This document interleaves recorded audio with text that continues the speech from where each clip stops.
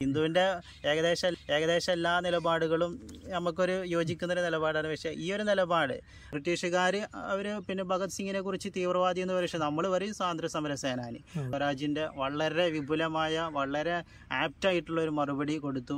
പിന്നെ 100 സിംഹാസനങ്ങൾ എന്ന നോവൽ ഉദ്ധരിച്ചുകൊണ്ട് പിന്നെ ഹമാസിനെ തീവ്രവാദി എന്ന് പറയുകയാണെങ്കിൽ അതിൻ്റെ 100 മടങ്ങ് ശക്തിയോടുകൂടെ അവരെക്കാൾ 100 ഇരട്ടി തീവ്രവാദികളാണ് ഇസ്രായേൽ എന്ന് നമുക്ക് പറയേണ്ടി വരും. അതിൽ കുറെ വ്യാജമായിട്ടുള്ളതുണ്ടല്ലോ, ആ തലയർത്തു എന്നുള്ളതൊക്കെ തെറ്റാണ്. വ്യാജമായ വാർത്തകൾ. അവർ ജനിച്ച മണ്ണിന് വേണ്ടി പോരാടുന്നു, അവിടുത്തെ ജനങ്ങൾ അവർക്ക് സപ്പോർട്ട് കൊടുത്ത് അവരെ രാഷ്ട്രീയ നേതൃത്വത്തിലേക്ക് കൊണ്ടുവന്നു. ഈ ഹമാസിനെ കുറിച്ച് നമ്മൾ തീവ്രവാദികളാണ് എന്ന് പറയുമ്പോഴും എന്തർത്ഥത്തിലാണ് അവർ തീവ്രവാദികൾ എന്നുള്ളൊരു പിടുത്തത്തിന് കിട്ടുന്നില്ല. ലോക മനസാക്ഷിയെ നടുക്കിക്കൊണ്ടിരിക്കുന്ന ഒരു പ്രശ്നമാണ് പലസ്തീൻ്റെയും ഇസ്രായേലിൻ്റെയും ഇടയിൽ നടന്നുകൊണ്ടിരിക്കുന്നത്. ആ വിഷയത്തിൽ ഒരുവിധം നിഷ്പക്ഷമായ വിലയിരുത്തലാണ് ഇന്നത്തെ ഹിന്ദു പത്രം നിർവഹിച്ചിട്ടുള്ളത്. വർഷങ്ങളായി ഹിന്ദുവിൻ്റെ വായനക്കാരനും യുവ അധ്യാപകനും അതിലുപരി ഒരു ചരിത്ര വിദ്യാർത്ഥിയും കൂടിയായ അതുൽ റഷീദ് ഈ വിഷയത്തെക്കുറിച്ച് വളരെ ലളിതമായ ഭാഷയിൽ സംസാരിക്കുന്നത് നമുക്ക് കേൾക്കാം. Hi everybody, welcome to today's news analyze. Hindu news പേപ്പറിലെ പ്രധാനപ്പെട്ട ഒരു വാർത്ത ഒന്ന് വിശകലനം ചെയ്യാനാണ് ഞാൻ ഉദ്ദേശിക്കുന്നത്.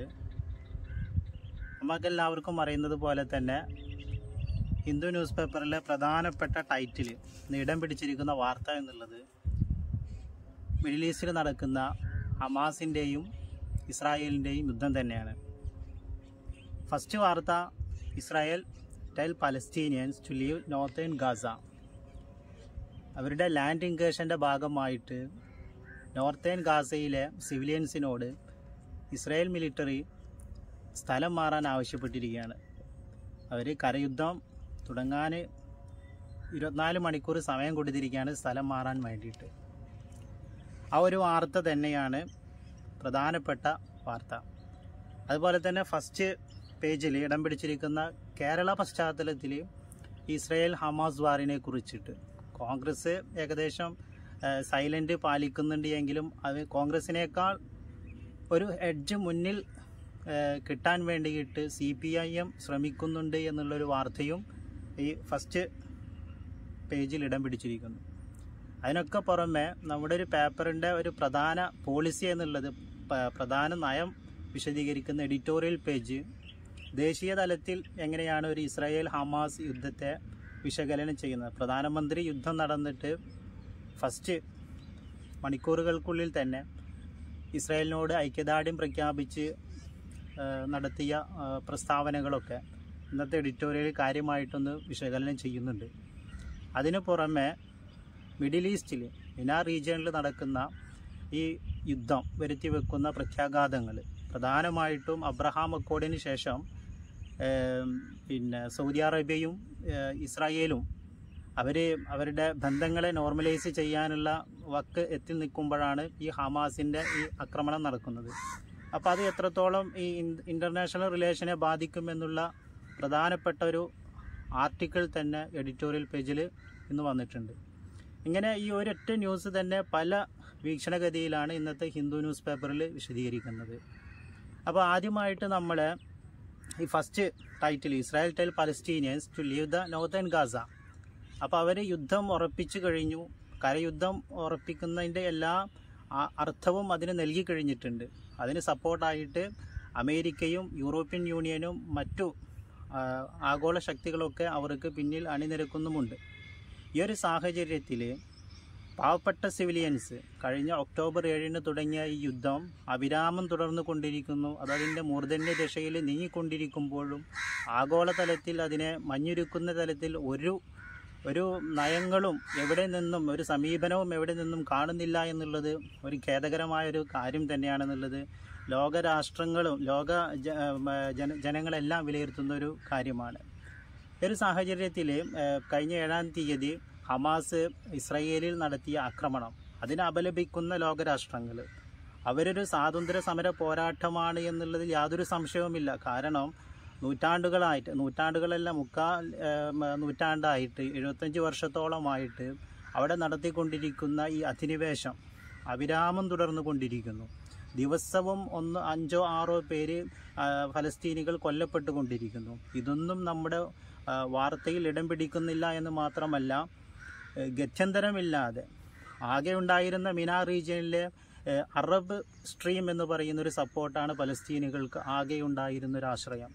ഈ അറബ്യൻ വംശങ്ങൾ അവരവരുടെ പിന്നിൽ സപ്പോർട്ടായിട്ട് നിൽക്കുമ്പോഴും അറേബ്യൻ ലോകം മുഴുവൻ ഇവരെയൊക്കെ മറന്നുകൊണ്ട് ഈ ഇസ്രായേലിനെയും പിന്നെ അതുപോലെ തന്നെ പാശ്ചാത്യ രാഷ്ട്രങ്ങളെയും ഒക്കെ ഇൻ്റർനാഷണൽ റിലേഷൻസിൻ്റെ ഭാഗമായി, ട്രേഡ് റിലേഷൻസിൻ്റെ ഭാഗമായി എല്ലാ അഗ്രിമെൻറ്റുകളൊക്കെ സൈൻ ചെയ്യുന്ന ഈ ഒരു സാഹചര്യത്തിൽ അറ്റ് ലാസ്റ്റ് നമ്മുടെ US-ൻ്റെ മധ്യസ്ഥയിൽ അബ്രഹാം അക്കോർഡ് ഒപ്പുവെച്ച് ഏകദേശം അതെല്ലാം നോർമലൈസ് ആയി വന്നിരിക്കുന്ന ഒരു സാഹചര്യത്തിൽ ഫലസ്തീൻ ജനതയ്ക്കൊരു ഫീലിംഗ് ഉണ്ടാവും അവരെ തമസ്കരിച്ചു എന്നുള്ളത്. അതിൻ്റെ ഒരു പ്രത്യാക്രമണം, അതിൻ്റെ ഒരു ആക്രമണം തന്നെയാണ്. അതിനൊരു മറുപടി കൊടുക്കാൻ ഇല്ല, ഞങ്ങൾ ഇവിടെ ജീവിച്ചിരിപ്പുണ്ട്, ഞങ്ങളൊരു രാഷ്ട്രത്തിന് വേണ്ടി 75 വർഷമായി ഇവിടെ പോരാടിയിട്ടുണ്ട്, അതിൻ്റെ ഒരു ബാക്കി പത്രമാണ് ഈ പോരാട്ടം എന്ന് പറഞ്ഞുകൊണ്ട് അവരൊരു മിന്നലാക്രമണം നടത്തിക്കൊണ്ടിരിക്കുന്നു. ഈ ഒരു സാഹചര്യം നമ്മൾ വളരെ മൈന്യൂട്ടായിട്ടൊന്ന് അനലൈസ് ചെയ്യാണ് ഈ ഇന്നത്തെ ഒരു വാർത്ത അനലൈസ് കൊണ്ട് ഞാൻ ഉദ്ദേശിക്കുന്നത്. കുഞ്ഞുങ്ങളും ഗർഭിണികളും വൃദ്ധന്മാരും ഒക്കെ നിഷ്കരുണം കൊല ചെയ്യപ്പെടുന്നു. യുദ്ധം ഒന്നിനും പരിഹാരമല്ല. പക്ഷേ ഏത് രാഷ്ട്രം ആര് തന്നെ യുദ്ധം ചെയ്താലും ഒന്നിനും പരിഹാരമല്ല.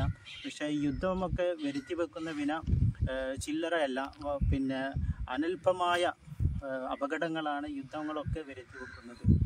ഇതിനൊക്കെ നിയന്ത്രിക്കേണ്ട UNO പോലത്തെ ഒരു ഐക്യരാഷ്ട്രസഭ ഇവിടെ നിലനിന്നിട്ട് പോലും ഇതിനെ ഒന്നും നിയന്ത്രിക്കുകയോ. ഈ അടുത്ത് മിനിയാന്ന് തന്നെ ഹിന്ദു ന്യൂസ് പേപ്പറിലൊരു ആർട്ടിക്കിൾ ഉണ്ടായിരുന്നു. നമ്മുടെ പ്രഗത്ഭനായ MP ശശി തരൂരിൻ്റെ, അദ്ദേഹം അതിൽ തുറന്ന് സമ്മതിക്കുന്നുണ്ട്. ആ ഒരു പത്രത്തിൻ്റെ കട്ടിങ് എന്ന് പറയുന്നത് ഏകദേശം നമ്മുടെ തുർക്കി പ്രസിഡന്റ് എർദോഗാൻ ഒരു പ്രസ്താവന ഇറക്കി. കഴിഞ്ഞ ഈ ongoing general body UN സെക്യൂരിറ്റിയുടെ general body നടക്കുന്ന സമയത്ത് UN എന്ന് പറയുന്നത് the security council has cease to B the ഗ്യാരണ്ടിയർ of world security and has become A battle ground for the political strategies of only 5 countries. ഇത് 5 രാഷ്ട്രങ്ങളുടെ, അതായത് America അടക്കമുള്ള Britain, France, Germany, China, Russia ഇവരടങ്ങുന്ന ഈ രാജ്യങ്ങളുടെ political strategy മാത്രം പരിഹരിക്കാനുള്ള ഒരു ഇടമായി മാറി എന്ന് തുർക്കി പ്രസിഡന്റ് പറഞ്ഞപ്പോൾ അതിന് അന്റോണിയോ ഗുട്ടറസ് വാണിംഗ് നൽകിയിട്ട് ഒതുക്കിയ സംഭവങ്ങളൊക്കെ അദ്ദേഹം ആ ലേഖനത്തിൽ വളരെ ഭംഗിയായിട്ട് വിശദീകരിക്കുന്നു. ഈ ഒരു അവസ്ഥ നമ്മുടെ UN ബോഡിക്ക് വന്നിട്ടുണ്ട് എങ്കിൽ 2ാം ലോക മഹായുദ്ധം നമുക്കെല്ലാവർക്കും വരുത്തിവെച്ച വിന, അത്തരം ഒരു വിന ഈ ലോകത്ത് സംഭവിക്കാതിരിക്കാൻ വേണ്ടിയിട്ട് ആരംഭിച്ച ഈ UN ഐക്യരാഷ്ട്രസഭ, ഈ ഐക്യരാഷ്ട്രസഭയുടെ നിലപാട് തന്നെ ഈ ഒരു വിഷയങ്ങളിൽ. അപ്പോൾ അദ്ദേഹം തന്നെ പറയുന്നുണ്ട് അതിൻ്റെ റിഫോർമേഷൻ എന്ന് പറയുന്നത് ഏതുപോലെ ടു ഏക്കിൻ എ മാലഡി, ഒരു ഡോക്ടറുടെ അടുത്തേക്ക് ഒരു രോഗവുമായിട്ട് വന്നിട്ട് ആ ഡോക്ടർ പറയാണ് ഇതാണ് രോഗം, കാരണങ്ങൾ ഇതൊക്കെ പറഞ്ഞിട്ട് നോട്ട് പ്രിസ്ക്രൈബിങ് എനിത്തിങ്, പ്രിസ്ക്രിപ്ഷൻ ഒന്നുമില്ല. ഇതാണ് അവസ്ഥ. അവരൊക്കെ പറയുന്നുണ്ട് അവിടെ വളരെ പരിതാപകരമായ അവസ്ഥയാണ് ഫലസ്തീനിൽ നടക്കുന്നത്. അവിടെ പിഞ്ചു കുഞ്ഞുങ്ങൾ മരിക്കുന്നു, വൃദ്ധര് മരണപ്പെടുന്നു, ഒന്നും അറിയാതെ പ്രഗ്നന്റ് ആയിട്ടുള്ള സ്ത്രീകൾ കൊല ചെയ്യപ്പെടുന്നതൊക്കെ ഇവരിങ്ങനെ പറയുന്നുണ്ട്. വളരെ പൈശാചികമാണ് അവിടുത്തെ അവസ്ഥകൾ എന്നൊക്കെ പറയുന്നുണ്ട്. പക്ഷെ അതിന് സൊല്യൂഷൻ അവര് മുന്നോട്ട് വെക്കുന്നില്ല. ഈ ഒരു അവസ്ഥയാണ് നമുക്ക് അവിടെയൊക്കെ കാണാൻ സാധിക്കുന്നത്. പക്ഷെ ഇവരൊക്കെ കയ്യും കെട്ടി നിൽക്കുന്നു. ഈ ഒരു സാഹചര്യത്തിൽ നമ്മൾ ഫലസ്തീന് ഇപ്പോൾ നമ്മുടെ ഇന്ത്യയിൽ ഇപ്പോൾ ഒരു റൈറ്റ് വിങ് പൊളിറ്റിക്സ് ആണ് ഉള്ളത് എങ്കിലും നമ്മുടെ പരമ്പരാഗതമായ ഒരു നിലപാട് ഫലസ്തീനികളോട് നമ്മൾ സ്വീകരിച്ചു കൊണ്ടിരുന്നൊരു നിലപാടിൽ നിന്നും ചെറിയൊരു ഡിവിയേഷൻ നമുക്കിപ്പോൾ കാണാൻ പറ്റുന്നുണ്ട്. 1938 തോന്നുന്നു നമ്മുടെ ഹരിജനിൽ മഹാത്മാഗാന്ധി പറഞ്ഞു ഫലസ്തീനിയൻ ജനതയെ കുടിയിറക്കിക്കൊണ്ട് അവിടെ ഒരു ജൂതരാഷ്ട്രം പണിയാൻ ഞാൻ ഒരിക്കലും സപ്പോർട്ടല്ല എന്ന് പറഞ്ഞ ആ നയം അത് തന്നെയാണ് ജവഹർലാൽ നെഹ്റുവും പിൻപറ്റിയിരുന്നത്. അത് തന്നെയാണ് ഏകദേശം 90കൾ വരെയും നമ്മുടെ ഇന്ത്യയുടെ നിലപാടുണ്ടായിരുന്നതും. ആ ഒരു നിലപാടിൽ നിന്നും ഒരു വ്യതിചലനം വന്നോ എന്ന് നമ്മൾ ശങ്കിച്ചു പോയിരിക്കുകയാണ്. ഇവിടെയുള്ളായിരുന്ന നമ്മുടെ ഒരു വൈദേശിക നയത്തിൻ്റെ ഒരു വൈകല്യം അത് എന്തുകൊണ്ടോന്ന് അറിയില്ല. നമ്മുടെ ചരിത്രത്തെക്കുറിച്ചുള്ള അവബോധക്കുറവാണോ എന്നാണ് നാം സംശയിക്കേണ്ടിയിരിക്കുന്നത്. ഒരു ചരിത്രം നമ്മൾക്ക് ജസ്റ്റ് ഒന്ന് രണ്ട് സംഭവങ്ങളിലൂടെ ഒന്ന് പറഞ്ഞു പോകാം. ഇവിടെ ജൂതരാഷ്ട്രം രൂപം കൊള്ളുന്നത് തന്നെ 898 തിയോഡർ ഹെർസൽ എന്ന് പറയുന്ന സയനിസ്റ്റ് ഒരു സംഘടന രൂപീകരിച്ചുകൊണ്ട് തിയോഡർ ഹെർസലാണ് അതിന് നേതൃത്വം നൽകിയത്. ഒരു ജൂത സംഘടന അവർക്ക് അവരുടെ പ്രോമിസ് ലാൻഡ്, ഒരു മിഡിൽ ഈസ്റ്റിൽ ഇപ്പോഴത്തെ ഫലസ്തീന് അവരുടെ ഒരു പ്രോമിസ് ലാൻഡായിട്ട് കരുതുകയും ഏകദേശം 947 വരെ 898 മുതൽ 947 വരെ അതിനുള്ള ഒരു ജൂതരാഷ്ട്രം പണിയാനുള്ള എല്ലാ ഒരു എൻവയൺമെൻറ്റ് ക്രിയേഷനാണ് അവിടെ ഫസ്റ്റ് ഫേസ് ആയിട്ട് അവർ പ്ലാൻ ചെയ്യുന്നത്. അതിൻ്റെ ഭാഗമായി 1914 ഫസ്റ്റ് വേൾഡ് വാറിൻ്റെ കാലത്ത് അന്ന് ഒട്ടോമൻ സാമ്രാജ്യമായിരുന്നു അവിടെ ഭരണം നടത്തിയത് ഫലസ്തീന്. ആ ഫലസ്തീന് ബാൾഫർ ഡിക്ലറേഷനിലൂടെ അന്നത്തെ ബ്രിട്ടീഷ് ഭരണാധികാരി ജൂതന്മാർക്കൊരു പ്രോമിസ് കൊടുത്തു, ഫലസ്തീനിൽ നിങ്ങൾക്കൊരു രാഷ്ട്രം പണിയാമെന്ന് പറഞ്ഞിട്ട്. അങ്ങനെ ആ ഒരു ബാൽഫർ ഡിക്ലറേഷനോട് കൂടെയും അതിനനുബന്ധമായിട്ട് സെക്കൻഡ് വേൾഡ് വാർ നടന്നു. ആ സെക്കൻഡ് വേൾഡ് വാർ കാലത്ത് നാസി ജർമ്മനി ജൂതന്മാരോട് കാട്ടിക്കൂട്ടിയ കിരാതമായ ചെയ്തികളൊക്കെ നമ്മൾ ചരിത്രത്തിൽ വായിക്കുന്നതാണ്. ആ കാലഘട്ടത്തിലൊക്കെ അവർ കുടിയേറി പാർത്തിരുന്നത് ഫലസ്തീനിലാണ്. അങ്ങനെ അവിടുത്തെ ഫലസ്തീൻ ജനതയെ കുടിയിറക്കിക്കൊണ്ട് അവർ ദിനം പ്രതി ആക്രമിച്ച് പിടിച്ച് കീഴടക്കി 1948 UN അവിടെ ഒരു 2 നാഷൻ പോളിസി വെക്കുന്നു. അത് ആദ്യം അംഗീകരിക്കാതെ വരുന്നു. പിന്നെ അതിനോടനുബന്ധിച്ചൊരു ഇൻതിഫാദ, ഫസ്റ്റ് ഇൻതിഫാദ നടക്കുന്നു. ആ ഇൻതിഫാദ ഒരുപാട് മരണങ്ങൾ വിതച്ചുകൊണ്ട് 93 ഓസ്ലോ ഉടമ്പടിയോടുകൂടെ ഒരു 2 നാഷൻ പോളിസി അവിടെ മുന്നോട്ട് വെക്കുന്നു യുഎൻഒന്റെ നേതൃത്വത്തിൽ. ആ 2 നാഷൻ പോളിസി അപ്പോൾ ഇസ്രയേൽ അംഗീകരിച്ചില്ല. അതിനുശേഷവും അവിടെ കീഴ്പ്പെടുത്തലുകൾ നടത്തിക്കൊണ്ട് മുന്നേറിക്കൊണ്ടിരിക്കുമ്പോൾ 2000 ഏരിയൽ ഷാരോന്റെ നേതൃത്വത്തിൽ സെക്കൻഡ് ഇൻതിഫാദ പൊട്ടിപ്പുറപ്പെടുന്നു. അപ്പോഴും അവിടെ ഒരു ശമനമില്ലാതെ യുദ്ധങ്ങൾ പൊട്ടിപ്പുറപ്പെട്ടു.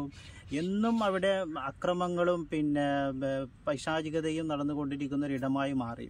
ഈ ഒരു ഘട്ടത്തിലാണ് ഇപ്പോഴത്തെ ഈ ഹമാസ് എന്ന് പറയുന്നത് അവിടുത്തെ ജനങ്ങൾ തെരഞ്ഞെടുത്ത് ഗാസയിലും അതുപോലെ തന്നെ വെസ്റ്റ് ബാങ്കിൽ ഇപ്പോൾ PLOന്റെ നേതൃത്വത്തിലുള്ള പാർട്ടിയാണ് ഭരിക്കുന്നത്.